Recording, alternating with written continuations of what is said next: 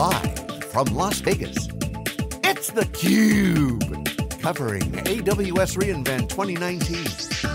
Brought to you by Amazon Web Services and Intel, along with its ecosystem partners. Hey, welcome back everyone. It's theCUBE's live coverage in Las Vegas for AWS reInvent 2019. It's our 7th year covering Amazon reInvent. They've only had the conference for 8 years.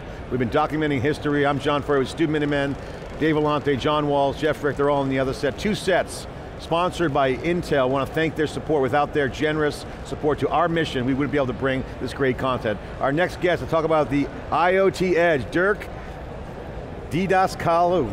Perfect. Welcome awesome. back, VP of IoT. Thank you. I love the Greek names. Yeah, I'm half Greek, half German, so what can you expect? Okay, you're smart, good. So Dirk, I got to ask you, so IoT's hot. Explain quickly your role at AWS, because you're not in IT, but specifically define your scope. So my scope is owning all, or my team's scope, is owning all software services and tools that deal with non-IT equipment.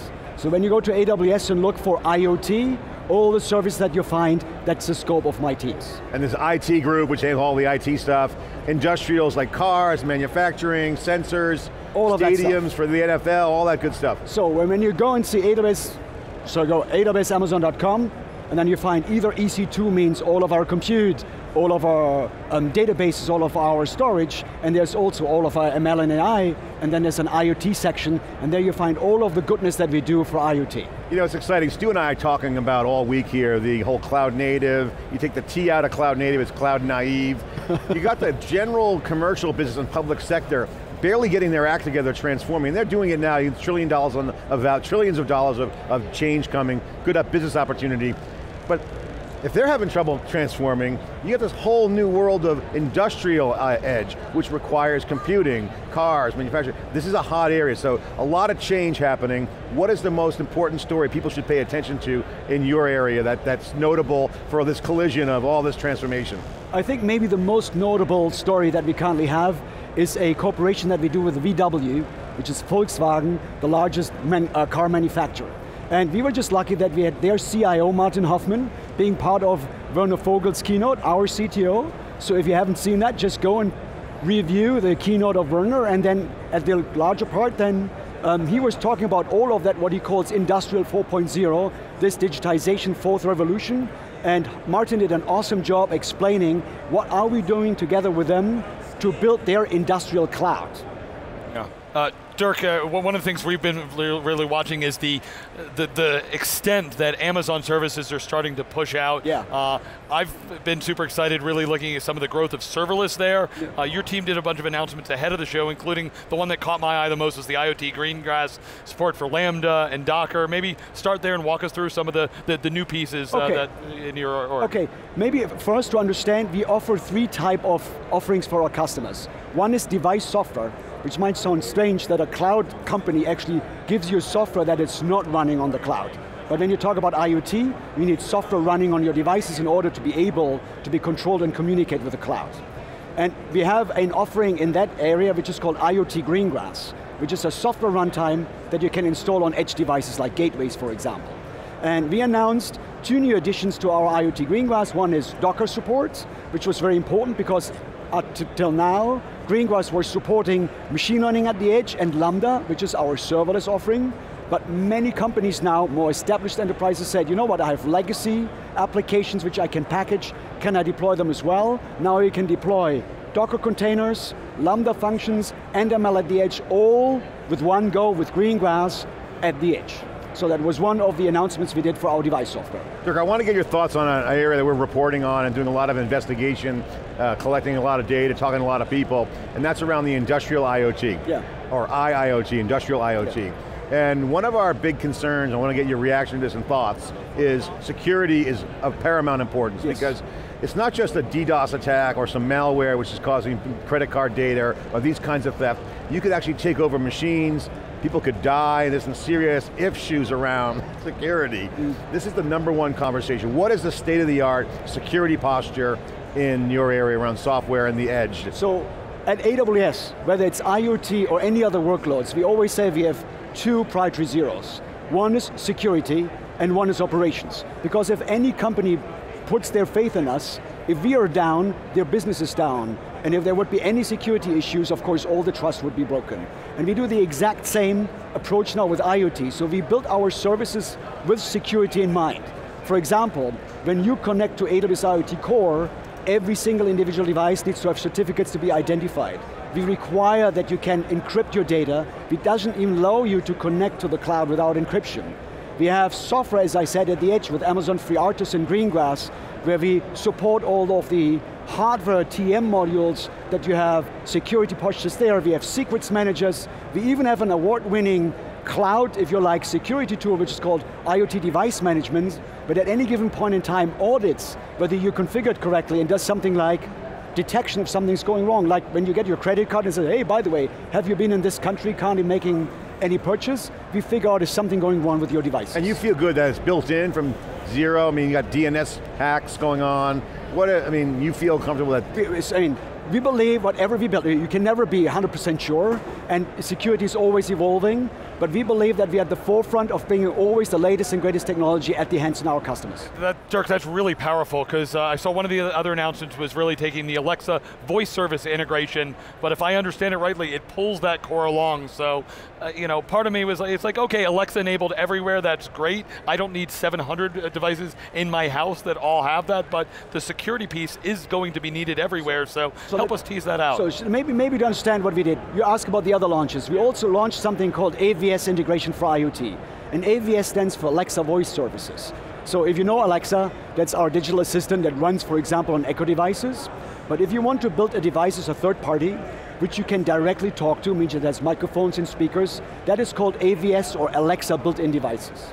And if you wanted to build one today, you needed to put quite some resources onto this device because it needs to understand you, it needs to have a lot of audio processing.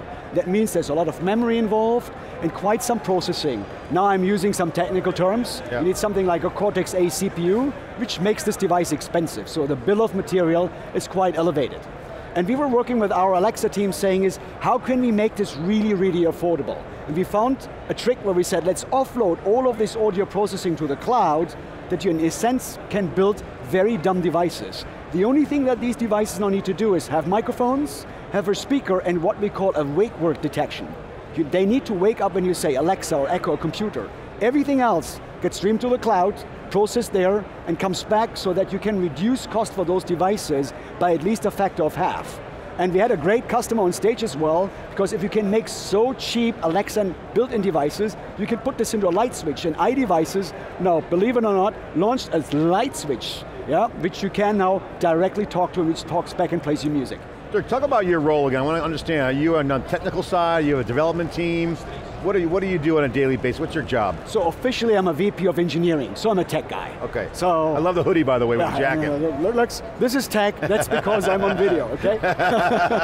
It looks great. So I'm an engineer by heart. And at Amazon, we don't have a separation between businesses and product management and engineering. We call it single-threaded leaders, that we believe that teams have to own it all. So that means my teams own everything from the conception of their services, the development, the operations, that's what we call DevOps, and also the business behind.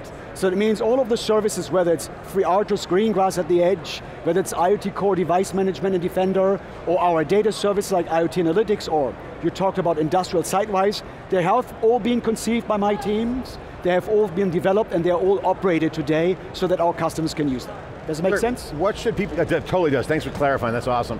What should people pay attention to? What should we be reporting on in your area? What are some of the key things that people watching this should pay attention to in your IoT area? What are the most important items and products and services that you're doing?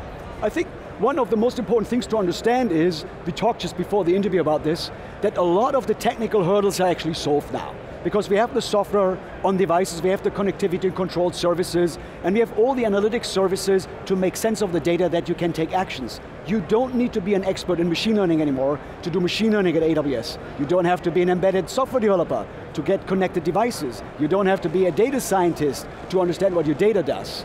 The most interesting part though is, there's a cultural aspect to this, because in the past, you had to, ideally, most likely in your old company, try and say, oh, I would like to connect something, so do I have a purchase acquisition? Can I go to my finance team? Does IT install this? Today you don't need that anymore. With AWS IoT, The same thing that happens with the cloud in IT happens with IoT, so understanding that we have very powerful tools for engineers in the company that you can build at any given point in time, I think that's maybe the most important thing. I think the IT, I think that whole process of the time it takes, it's like going to the airport on Thanksgiving, going through TSA, and there's all that bureaucracy. I think the other thing too is that the IoT used to be kind of a closed system, self-formed devices. Now with cloud, you got a lot more range and compatibility. Can you talk about that, address that issue? Because there might be still legacy out there, no problem. It's data, but as long as the data's coming in the cloud. But there's now a new shift happening where it's not just fully monolithic OT devices. So the past of fully monolithic was called machine to machine.